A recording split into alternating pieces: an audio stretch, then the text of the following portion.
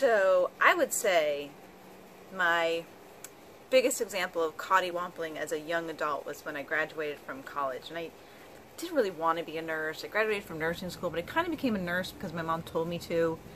But if I was going to be a nurse, I was going to be a super nurse. I was going to have fun nursing. The problem was, where I lived in the northeastern part of the United States, there weren't, I wanted to be like intensive care or ER, you know, because that was like super nurse to me.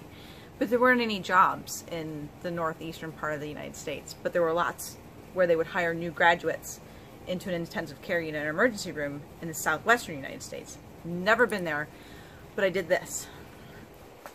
Pin the tail on the donkey and Las Cruces, New Mexico. Okay, I'll go there.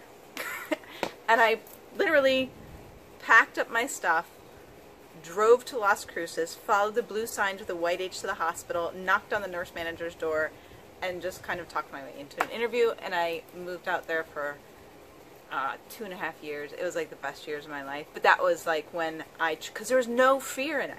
When you're just living from that place and that like something comes through you, it's just like, and people have told me like, how could you do that? That must have taken so much courage. And it wasn't. Like, I didn't even think about it. It was just, and what it led to was just adventure after adventure and all this growth and fun and great friends and just a really fun time a good way to spend my young 20s. And now I don't have the freedom to Coddiwomple like that anymore, but in my career the same principles apply. When something like just kind of pops up and it's just like a little sparkly thing, it's like, ooh, I'll go that way. It doesn't matter if there's like something going on over here, like, no, I've got to focus on this and I've got to, you know, be responsible. No, I mean, like, you go for the Coddiwomple because that's where the magic lies.